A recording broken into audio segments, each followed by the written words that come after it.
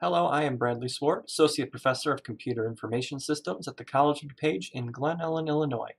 And this video is going to take a look at C++ operator overloading and specifically, conventionally speaking, what does RHS and LHS mean when we're talking about setting up the operator functions.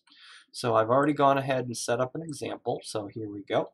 So I have, let's just kind of go through the details here. I have a class called example. So we can overload the operators in this class, and I have a simple constructor that and this is basically, this example class is going to be just a wrapper for an integer value, so like just think of int, just with more junk associated with it here. So we've done an example like this in class before, but if you're not in my class, then you haven't seen anything like this. So a sample or a simple constructor that goes ahead and sets the value to whatever the input is. And so, that's what we do as constructors. We take the private data and we initialize all the private data. Okay, so that's simple constructor. And then now you'll see two operators here of two different types. So here is a member function operator. So you see example is the return type, plus is the operator, and you notice const example reference when it comes to my examples here, and I go RHS, and since it's a parameter to the function, it could have a name, anything. It doesn't have to be RHS, but that is conventionally what we call it, and we'll discuss this. You'll see in the example as we step through the code, you'll see exactly why we call it RHS. And again, you could call it whatever you want. But the same thing goes for the next example here, the friend function, when it comes to the print operator, the arrow operator, is that it, like everything else, it returns an O-stream reference. It is the reference, and it has an LHS and an RHS. This one only had one parameter, but this one has two. And so remember, a friend function is a weird thing in C++, because this function is not a member variable, or member function, even though the function is listed inside of the example class. This friend keyword kind of kicks it into like limbo land here. It's not a global function, but it's also not necessarily a member function either. And so I have a friend function that can do the work here, and I have both an LHS and an RHS. And again, we'll talk about this here in a couple seconds. So then for the operators themselves, yes, I'm just adding the values together.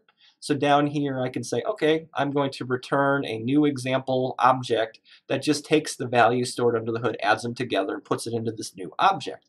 And and then again, we'll talk about this in a second. And then this one just prints out whatever the value is for whatever object I'm discussing here. So now that's just a quick example here. So we can run through this code and we can just talk through everything that's going on, because there's not a lot going on here. So, well, there's a lot, but not a lot, functionally speaking.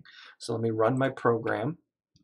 And oops, I hate when this happens. I had this all nicely set up and then it kicks it away. Okay, so I'm at my breakpoint here. And so my window is over here. We don't need the window till the very end, so we're just going to leave it over to the right-hand side here. And I go, I'm at my breakpoint. Let me just need that out of the way so I can see and make sure you guys see what's going on. Yep, I'm at my breakpoint. You can see there, I just set a breakpoint so I can hit that. And so I hit F11, and I go in. There we go. So then this is the constructor. I'm going to set up an object called A. It's going to have a value of 3. So you see the 3 is the parameter that comes in. I hit F10 a few times to go through, so I'm hitting the constructor, and now I come out. A is initialized value 3, and now the next line of code, B, is just garbage because B has not been initialized yet. It hasn't been constructed. So I go in one more time, hit my constructor. So now B is going to have a value 9, and now A has my 3, B has my 9, and now I'm ready to try out the two operators. So here, example C equals A plus B. So the first thing that occurs here is the A plus B. We're not going to worry about this. This would be using the copy constructor, which we have not talked about. Whole nother lecture altogether. But this is, obviously just operator overloading. So this operation goes first, A plus B. And so what does that mean? Let me hit F11. Where does it take us? It takes us over to the plus operator, just like we would expect. A is going to be a 3, B is going to be a 9, so I would expect this C to have a 12, right? I mean, if I'm going to be taking this value plus RHS value. So now here is the question, like, what does RHS mean?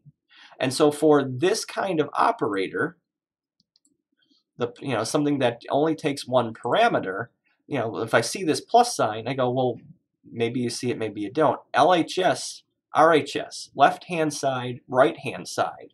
And so it all comes down to what is on the left-hand side of this operator and what is on the right-hand side. So when you have something like this, which is just a one-parameter operator, the left-hand side is presumed to be me, and in C++, me, the object I'm in currently, is called this.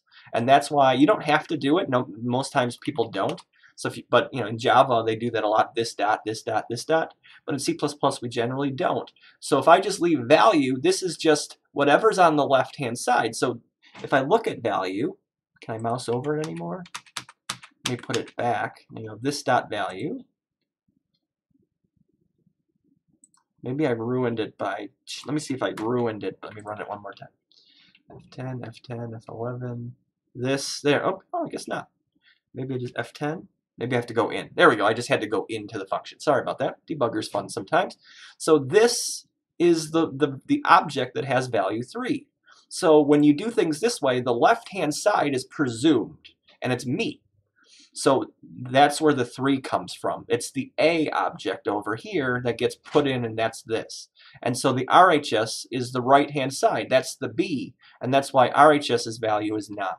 So just like we were expecting, if this is a 3 and this is a 9, we better get 12 out of the deal, right? So there's my 3, there's my 9. I'll add it together, put it into a new example object, and return the new object that stores the value 12. And I can see that if I return back and I go, there's my C with value 12.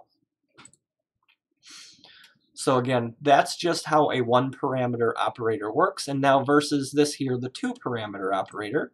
And so as we've already discussed here, the main difference here is this time you explicitly have to describe what's on the left-hand side of the operator, what's on the right-hand side of the operator.